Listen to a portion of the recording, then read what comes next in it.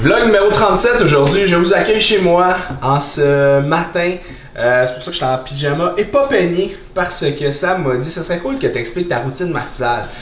Puis là je me suis dit, j'ai-tu vraiment une routine matinale? Est-ce que je suis rendu aussi cool que le gars de Tesla puis genre j'ai une routine matinale puis Business Insider vont m'appeler pour savoir ce que je fais? Je suis pas encore rendu là parce que je suis comme vous autres, mais ce que je fais de différent par contre depuis un certain temps, depuis en fait 9 semaines, c'est un jeûne intermittent. Depuis longtemps on nous dit que le déjeuner c'est le repas le plus important de la journée. Parce que dans le temps des années 70, si on voulait nous vendre des Frosted Flakes puis des Fruit Loops, c'est plus facile de dire ça. Les petites boîtes de carton partaient beaucoup plus vite à l'épicerie. Mais est-ce que c'est le plus important vraiment?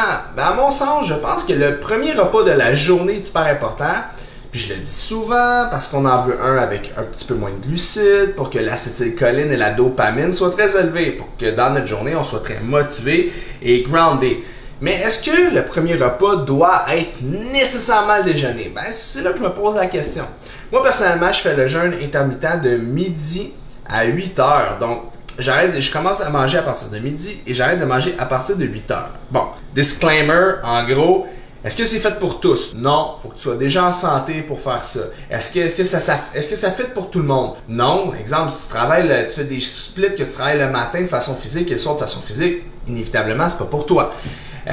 Si tu t'es jamais entraîné de ta vie et tu n'as jamais suivi de structure alimentaire, c'est pas pour toi. Enfin, vous comprenez un petit peu, c'est pas pour tout le monde. Mais pour certaines personnes, dont moi, c'est extrêmement bénéfique. Pourquoi? Ben, la première des choses, c'est que ça m'assure que mon intestin a un break de la digestion. Parce qu'on s'entend que si tu manges tout le temps, comme la tendance fitness le veut, c'est comme une poubelle dans une cuisine, right? À un moment donné, là, ton sac de poubelle, là, ton top, il accote sur le sac. Puis là, imagine si tu essaies de pousser, qu'est-ce qui se passe? Ben, tu vas peut-être péter ta poubelle ou ça rentrera plus, tu sais. Ce qui se passe, c'est que si vous essayez tout le temps de manger, exemple, pour 2 heures, ben, à un moment donné, ça donne jamais le break de changer les vidanges, de vraiment laisser le temps au corps de faire ce qu'il a besoin de faire. Fait que vous voyez de là l'importance de parfois laisser un break. En plus de ça, en plus de laisser un repos à votre système digestif, ça va augmenter votre sensibilité à l'insuline, ça va aussi baisser votre processus inflammatoire.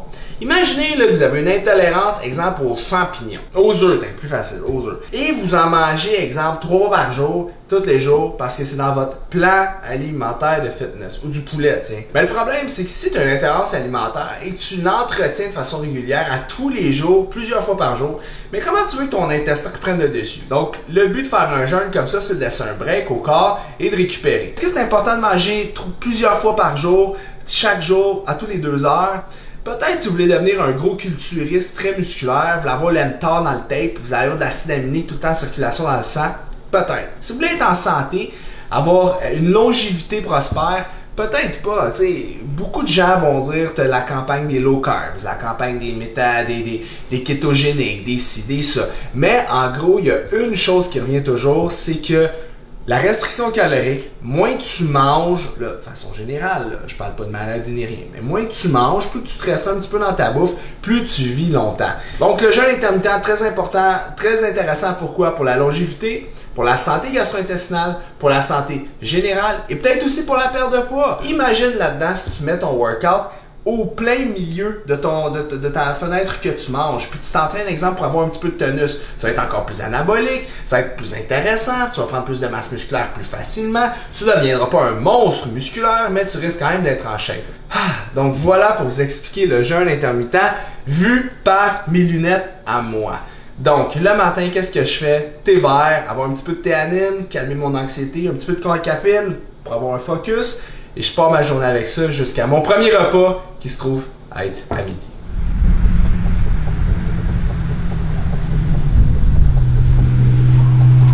Hey!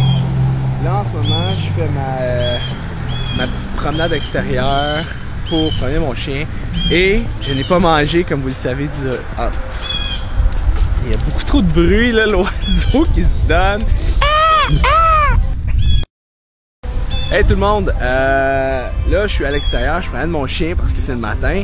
Et là il y a des gens qui diraient, ben là Félix, tu n'as pas mangé et tu vas amener un pied devant l'autre. Qu'est-ce qui se passe? Tu vas perdre tous tes gains, tous tes précieux muscles. Ben non, vous voyez bien que ça fait pas de sens.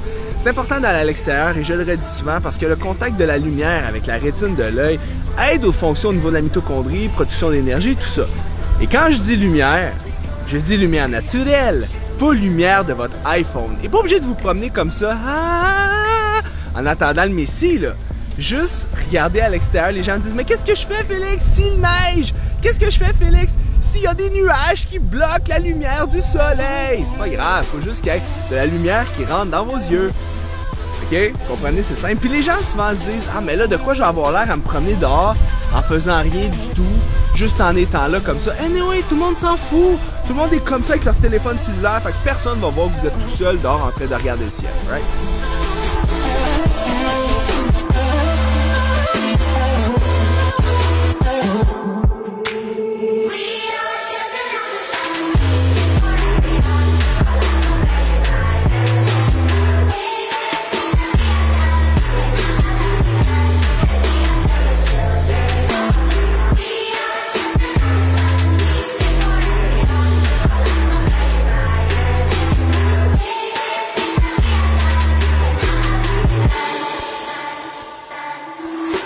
Donc, je vous ai parlé du déjeuner, je vous ai parlé de l'importance d'aller à l'extérieur avec le soleil d'automne. Maintenant, quoi faire? Ben, je vous dirais qu'il y a 3 incontournables au niveau de la supplémentation durant l'automne. La première, c'est la vitamine D. Bon, vous le savez, c'est hyper important, autant votre profil hormonal, autant pour votre énergie que la santé cellulaire. Et comment la retrouver? Ben, aller dehors tout nu ou en petit boxer, prendre du soleil une demi-heure par jour. Mais bon, il fait froid.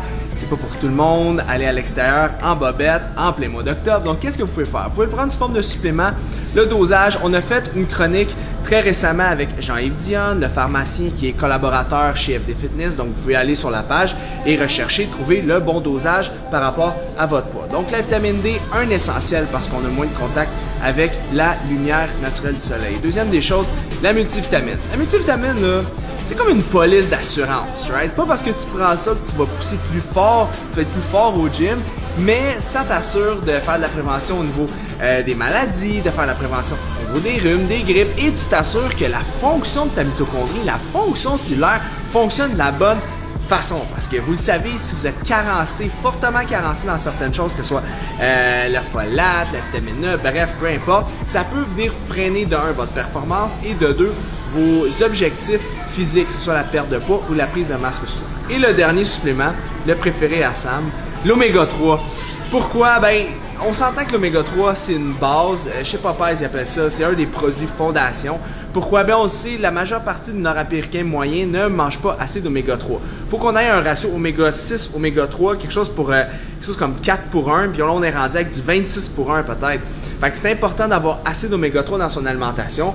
Malheureusement, c'est pas le cas parce que dès qu'on cuit, exemple, un saumon, qui a beaucoup d'oméga 3 à l'intérieur, dès qu'on le cuit un petit peu trop fort, exemple à 300, 250 degrés, on perd les doubles liaisons de carbone, donc on perd le bon gras que le poisson peut nous amener. Donc, voici pourquoi la supplémentation d'oméga 3 est essentielle, sinon primordiale. Donc, voici mes 3 suppléments chouchous pour l'automne. Donc, vous savez quoi prendre avant l'arrivée de notre ami l'hiver. C'est ce qui complète le vlog d'aujourd'hui. J'espère que ça va vous donner des trucs et des astuces pour vivre plus longtemps, être plus en santé. Et attention, c'est pas parce que je le dis que ça fit à vous. Chaque personne est différente. Donc, travaillez toujours avec un coach, travaillez avec un spécialiste. C'est toujours la meilleure voie de la victoire. Mais d'ici là, Félix, votre hôte, est là pour vous donner l'heure juste. Donc, like la vidéo tout de suite et attends le prochain de la semaine prochaine.